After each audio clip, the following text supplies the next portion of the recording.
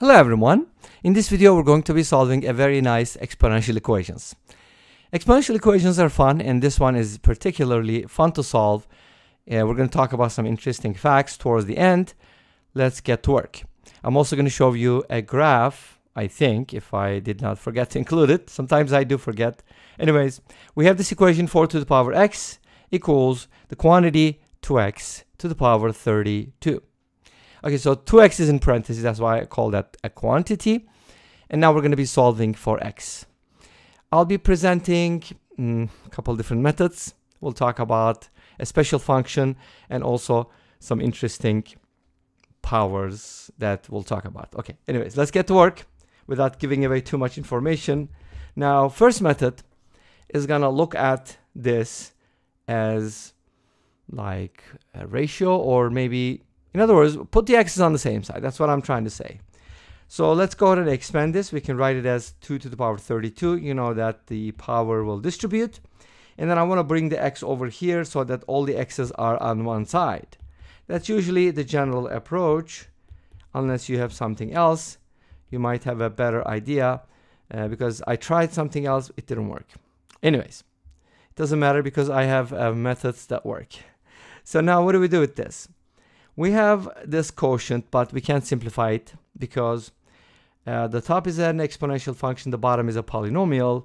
They're different things. But one thing I can do is maybe kind of like come up with a hypothesis like, okay, in order for this to be true, and this is, I believe, a competition level problem.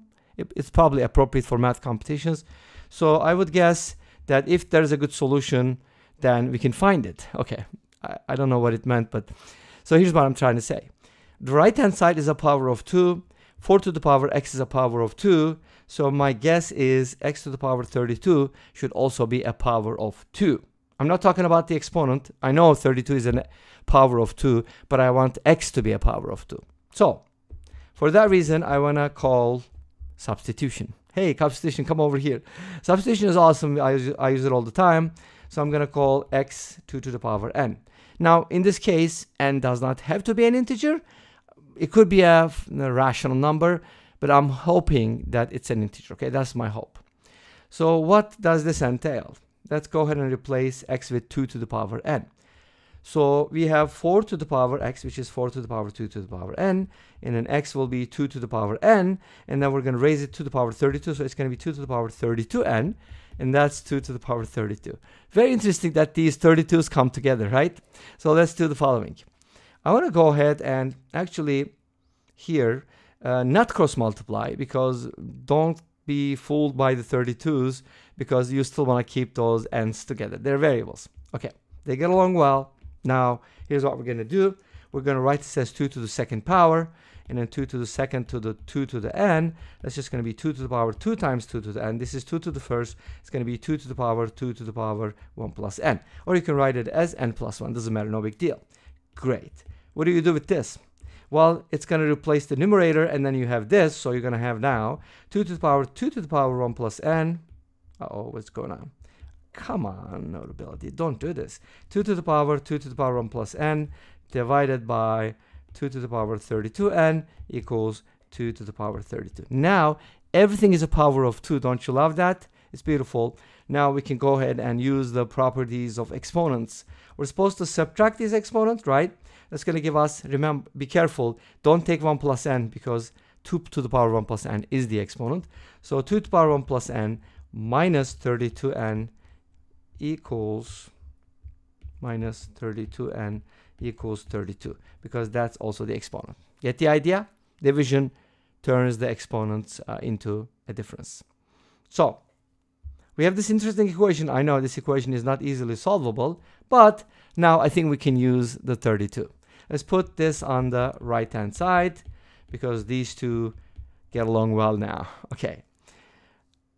What am I going to do? Factor. Let me write this as 2 to the power n plus 1, because that kind of bugs me. It's just the OCD with numbers and expressions. And now I have this interesting expression. One of the things that's really nice about this is the presence of n plus 1. So again, this calls for substitution. I mean, what can I do? I can't avoid it, right? Let's go ahead and call this k Now this is also k, so we get 2 to the k equals 32k. Beautiful. Obviously, this equation is a lot easier to solve by guessing than the original one, because you'll see what I'm talking about in a little bit. Okay, just give me some time to figure this out. So now we have an interesting equation, and my idea here is not to bring the 2's together, not to bring the k's together, but bring the 2 to the k and 32. Because 32 is a power of 2. Isn't that amazing? Now we can write this as 2 to the 5th, and then divide by 2 to the 5th. And that's going to give us, from subtraction of exponents, 2 to the power k minus 5 equals k. Beautiful. Now I really turned this into something nice and easy to guess, right? Well, can't you guess at this point? Okay, so here's the interesting part. We keep getting, okay, k, we got an x, and then we said, okay, x is going to be a power of 2. We called it 2 to the n. And now we got something like n plus 1, we called it k, and then k just happens to be a power of 2, because left-hand side is a power of 2. Isn't that interesting? A lot of powers of 2. So I'm just going to test powers of 2. If k is equal to 2, this won't be satisfied, because the left-hand side is just going to be less than 1. This doesn't work. K equals 4, you don't need to test 3. It's not going to work. And k equals 8 is actually going to work, because 2 to the 3rd equals k. 8, right? Kate. So k equals 8 works. Beautiful. That means we got a solution. Is any other power going to work? No, because 2 to the k is just going to grow much faster, outpacing k, obviously, a polynomial. So now what do we get? K equals 8, but k is n plus 1. If n plus 1 is equal to 8, that means n is equal to 7. We're not looking for n, we're looking for x. X equals 2 to the power n. Since n is 7, x will be 2 to the power 7, and 2 to the power 7 is 128. Memorize the powers of 2. I just memorized all the way up to 2 to the 10th, and the rest you can kind of multiply, right? Kind of like 1024, 2048, 4096, 8192, so on and so forth. Not too hard to do. So x equals 128. Were you expecting that? Yes, it's a power of 2, but a very, very large power of 2. Let me go ahead and plug it in and see what that means. Okay, if x is equal to 128, I'm going to get 4 to the power 128 is equal to 256 to the power 32. Is this true? Take a look. This is 2 to the power 2, so it's going to be 2 to the power 256. And then 256 is 2 to the 8th to the power 32. 8 times 32 is 2 to the power 256, because this is 2 to the 3rd, this is 2 to the 5th. The product is 2 to the 8th, which is 256. And yes, we have an equation. Therefore, x equals 128 is a solution. And it's the only solution as far as I know. Or maybe there are more solutions. Probably. But anyways, this is the most important one. And let's go ahead and take a look at an alternative real quick. Maybe I'll just give you some ideas and you can do the rest. All right? So here's what I thought about, which didn't turn out to be a nice thing, but you can work it out probably. I kind of thought about this as 2 to the 2nd to the x, so it's 2 to the 2x. And then I realized, 2x appears twice. So why not I call this u, okay? So then we get 2 to the u equals u to the 32. And then I could probably put these two together, can't I? Why don't we just go ahead and put 2 to the power negative 2, multiply by that on both sides, and we're going to get this. So my goal is to use Lambert's W function. And you know how that works?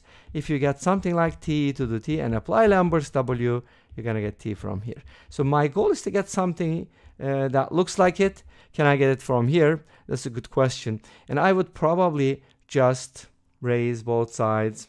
Should I raise both sides to the power 32? I don't think so. I should probably take the 32nd root on both sides. And then that should give me u times 2 to the power negative u over 32. But guess what? That can be worked out. Should I consider negative 1? I don't think so if you're dealing with real solutions. But here's my thinking. Multiply both sides by negative 1 over 32. And you're almost there. I think we're going to have to multiply by something else too, but that's okay. Now replace 2 with e to the power ln 2.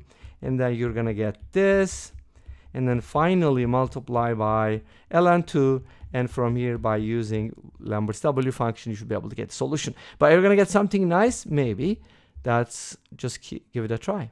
And this brings us to the end of this video. Thanks for watching. I hope you enjoyed it. Please let me know. Don't forget to comment, like, and subscribe. I'll see you next time with another video. Until then, be safe, take care. And, I was going to show you the graph, wasn't I? Yes. Here we go. Here's the graph. And, looks like there's more solutions. How do we find them? Lambert-Stability function. Bye bye.